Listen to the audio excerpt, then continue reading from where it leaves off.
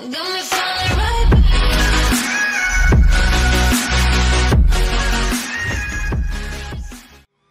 Miesha Tate questions Ronda Rousey's heart going into UFC 207. Few fighters know Ronda Rousey better inside or outside the octagon than her former opponent Miesha Tate. The two women engaged in arguably the most bitter rivalry in the history of women's mixed martial arts that spanned years between their first fight in Strikeforce to a season spent coaching against each other on The Ultimate Fighter to their eventual rematch. Tate knows the fiery, angry Rousey that she fought on two occasions, but she's not so sure that's the same fighter about to walk into the octagon to face current women's bantamweight champion Amanda Nunes on Friday night at UFC 207. "I think that if she really wanted to continue fighting, she would have been back in there sooner," Tate told Skip Bayless on Undisputed on Wednesday. "That's what always seems to be with really competitive people. Just when they lose, they want to get back in there and do it again and do it again, do it again, do it again. I can prove it, I can get better."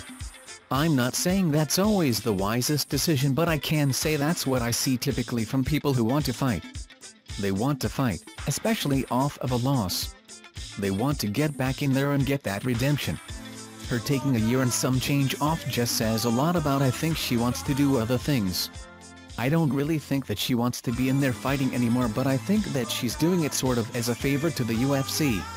To add on to Tate's concerns about Rousey's mentality going into her upcoming fight, the former champion has created a media blackout in the lead-up to her return bout. Outside of a couple key interviews, Rousey has declined to do any interviews, including any Fight Week media, which is standard and typically required fare for all UFC athletes. Tate faced the media before and after all of her biggest wins and toughest losses, so she's no stranger to the good and the bad that come along with it. Still, Tate wonders why Rousey is suddenly so inaccessible, especially after she shot the superstardom in large part because of her work doing interviews and appearances ahead of her fights. It makes you wonder where her head is at. Is she laser-focused or is she struggling? Is she struggling with everything she feels she has to do? Does she really want to be there? Tate said, "'Cause I kind of feel like you don't want to forget what got you where you're at, and that's the media covering her. So now she's refusing to do any of it. Well, where is this girl's head at? What is she thinking? What's going through her brain?"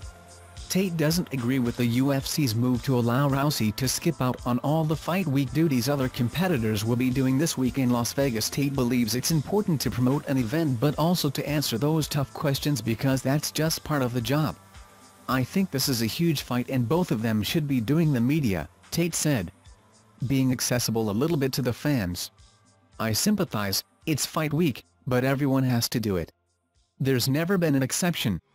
Between the time off and the sudden media blackout, Tate feels like those two factors combined are enough for her to wonder how much Rousey really wants to be back in the UFC after spending more than a year out of the sport following her loss to Holly Holm last November. "That's what really makes me think she doesn't want to be doing this," Tate said. "Maybe she doesn't want to do it. 'Cause maybe she said, 'Look, I'll do it under one condition, I do it my way.' I don't know. I feel like maybe she doesn't want to be here doing this right now."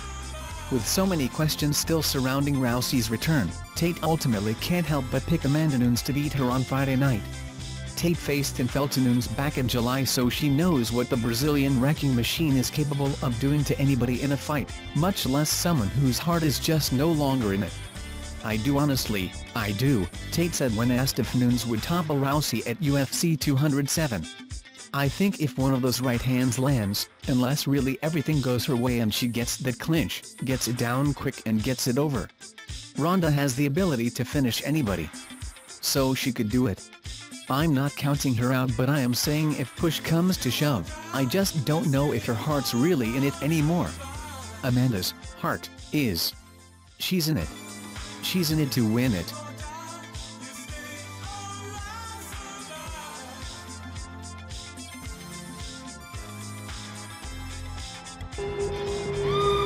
Check out these other amazing videos. Subscribe to our channel. Don't forget like, comment and subscribe. Thank you so much. Subscribe now.